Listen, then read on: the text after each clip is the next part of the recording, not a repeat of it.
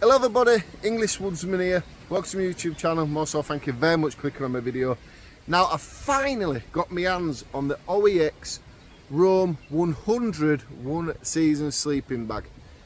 Now when I say finally, what I mean by that is for 2 years I've been searching for this sleeping bag on Go Outdoors, Blacks and Millet's website, but because it's only a one season sleeping bag, Go Outdoors and Millet's and that lot will only sell it in the summer months. You won't see this sleeping bag on sale in winter. Now I'm going to tell you a little bit about it and then we're going to get it out of the bag so you can see it. So 215 centimeters long. The widest part of the sleeping bag where your shoulders are going to be 80 centimeters.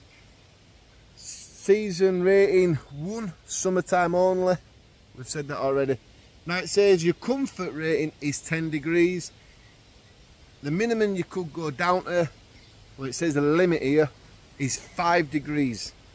And it says extreme 0. I won't ever take it down to that. I'd stick to summer times. Like tonight it's going to be 15 degrees all night. So I'd probably use it in this sort of weather. And it weighs in at 950 grams.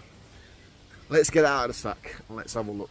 So first of all, you can compress it down quite good.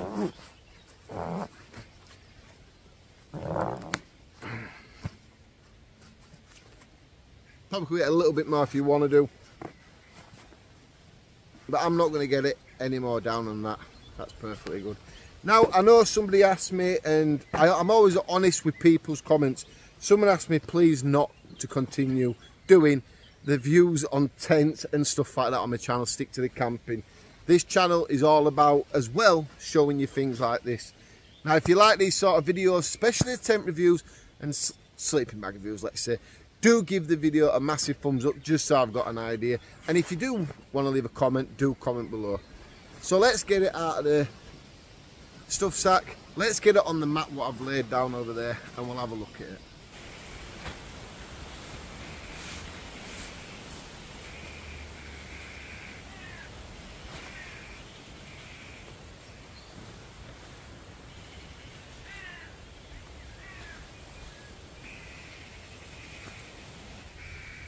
Right, so the top of the sleeping bag is where your face is going to be pointing out. Here you've got this Velcro cover to stop yourself when you're moving around through night, pulling on it and helping the zip come down. It doesn't seem to want to do that, it feels quite a strong zip. There's no neck baffle on this sleeping bag, but you can pull this paracord here and like the little spring, whatever you call it, pulley or something, you can pull that up just to close it up a little bit more. If you need to keep some more of your body heating, you can do that. The Velcro does seem pretty strong. And the zip, it's not a YKK zip, but it seems a good zip. It feels quite strong actually.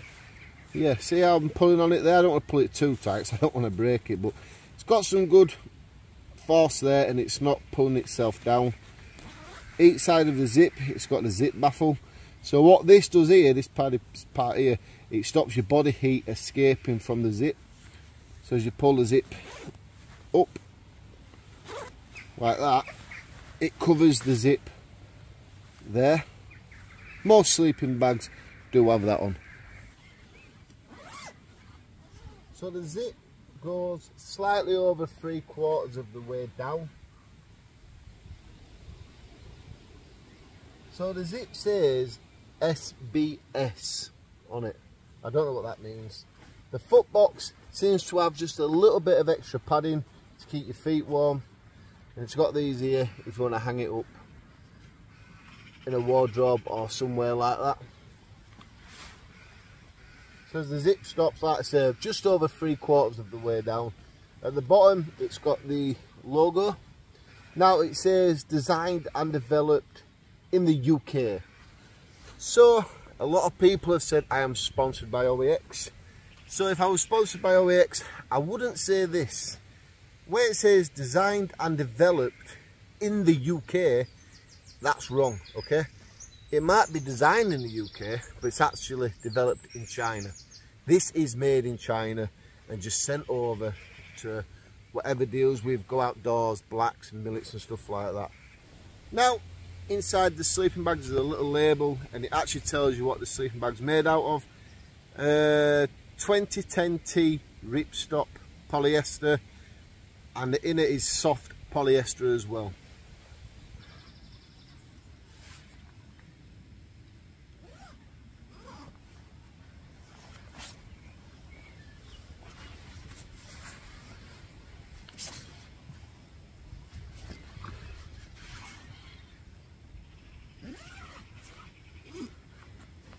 Yeah, 80 centimeters across from your shoulders.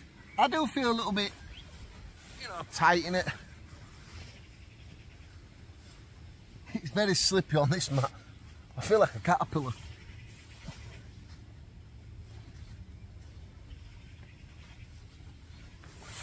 Imagine if anybody were walking past now, they'd be like, what the hell is that idiot up to?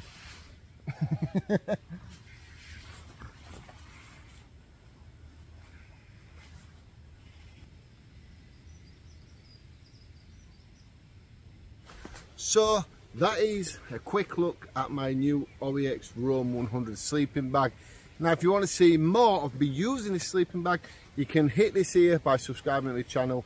YouTube will recommend some up there if you want to see it. All I can say is it's going to be a decent summer sleeping bag for myself. I will use it in the next couple of weeks so you can see it if you subscribe to my channel already. If you're not subscribed and you want to see more, like I say, please hit this here. And hopefully I'll see you next time. So thanks for watching.